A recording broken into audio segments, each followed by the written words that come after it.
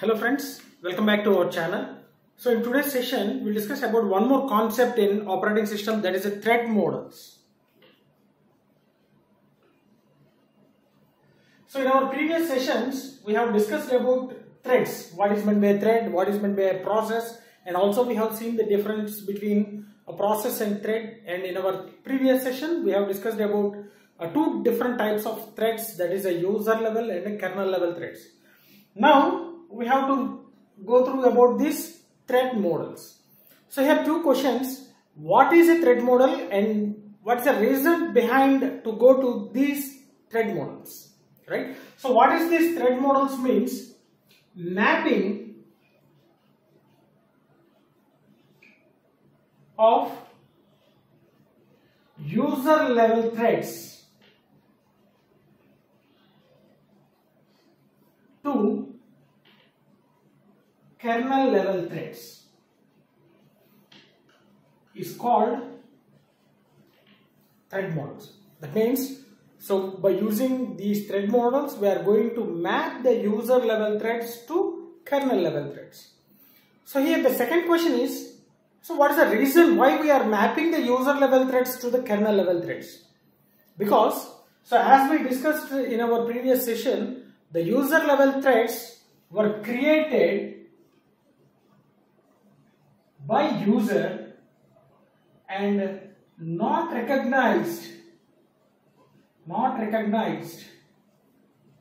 operating system, right? Whereas the kernel level threads created by operating system and recognized, okay, and recognized because they are created, right? Recognized. So whatever it may be, either process or a thread, it should be get executed by the process itself, right? So without recognizing these user level threads, how these threads will be executed by the CPU? So that's why we are going to map these user level threads to the kernel level threads in order to get executed by the CPU. So here the CPU is a processor, right? So everything should be executed by the processor. So only the processor can recognize the kernel level threads, they can't recognize the user level threads. So that's why we have to map the user level threads to the kernel level threads in order to execute these user level threads, right? And this mapping process is called a thread models, okay? And these kernels, the kernels which are mapped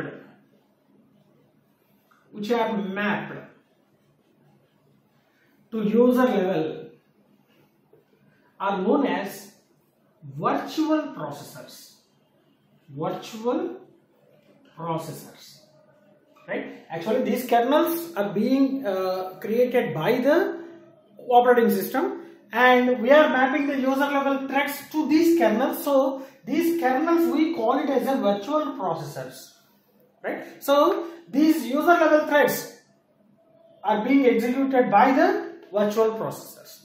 Now there are three different thread models to map user level threads to kernel level threads or to execute the user level threads by the processor. The first model, many to one,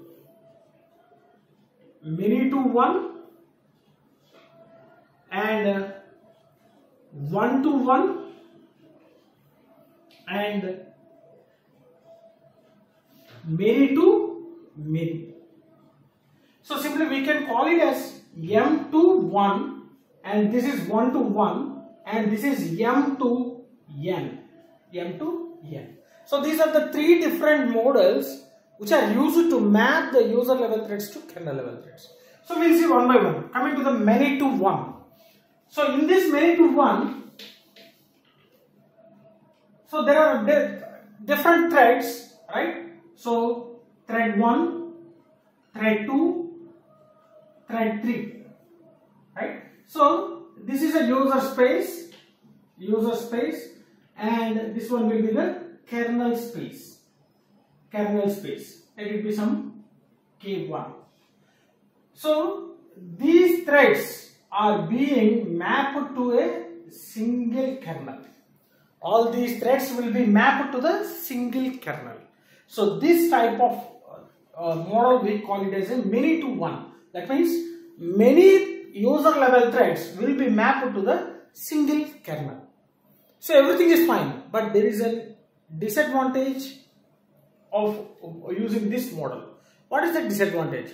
If any one of the thread is being waiting for any IO operation, and if it is moving towards the blocking state, immediately the complete process will be in the blocking state. So no other thread will be executed by the kernel, because all the three threads are being mapped to the kernel. So if any one is in a blocking state, so the remaining threads have to wait until the the thread which is being blocked should be being executed until it completes its execution, right? That's the main drawback, because all the threads mapping towards the same kernel itself. So in order to overcome this one, we are moving on with one-to-one. So in this model, one thread will be associated with one kernel, right? So here we are having a multiple virtual processors. So hope you understood the disadvantage of using the first model, that is many to one. So if any one,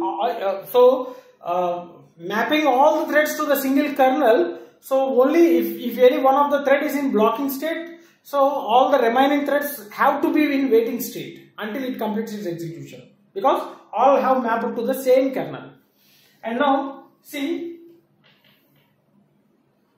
the next one, one-to-one. That means in order to overcome that one, so we are mapping each and every thread are mapped to each and every kernel.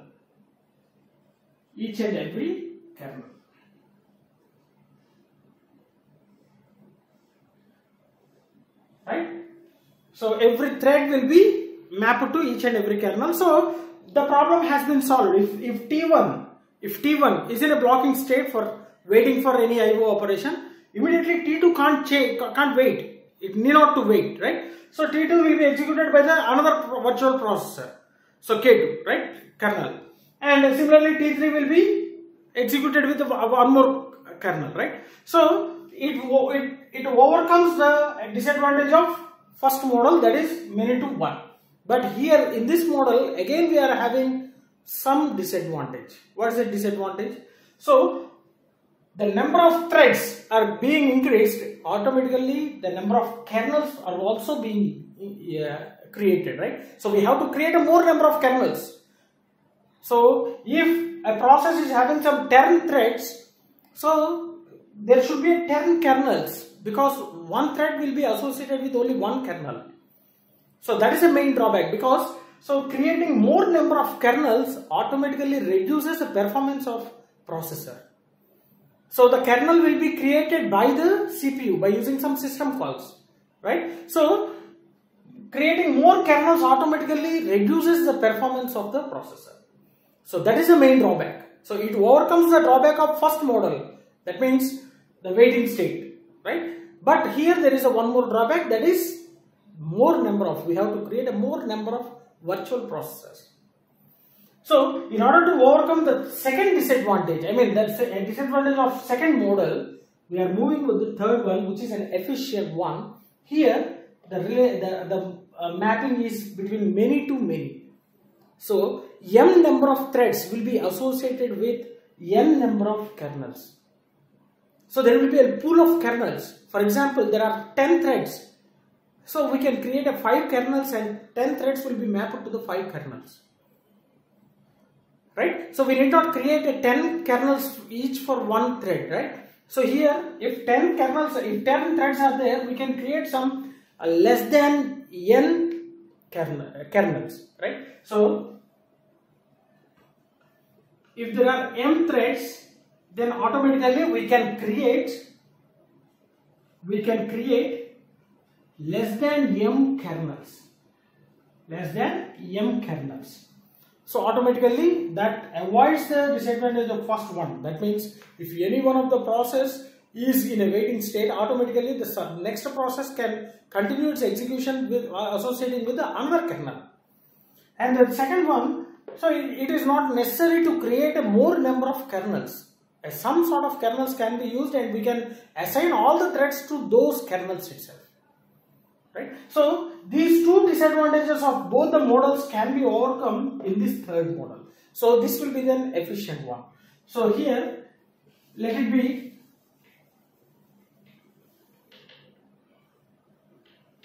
so K1, K2. Okay, so like this we can assign the kernels. Okay, we can map the threads to the kernels. So it is not necessary to map every thread to every kernel. Right? So this is how the kernel, user level threads are being executed by the operating system. First they have to be mapped to the kernel threads, and then the operating system will execute the kernel threads, because the operating system will not recognize the user level threads. So operating system will only recognize the kernel level threads. So that's why we are mapping user level threads to the kernel level threads. And this process of mapping is called model. So we are having the three models: many to one, one to one, and many to many. Right? So let's stop here. Hope you understood this one. And if you are having any doubts regarding this one, feel free to post your doubts in the comment section. Definitely I will try to clarify all your doubts. And if you really enjoyed my session, like my session, share my session with your friends, and don't forget to subscribe to our channel. Thanks for watching. Thank you very much.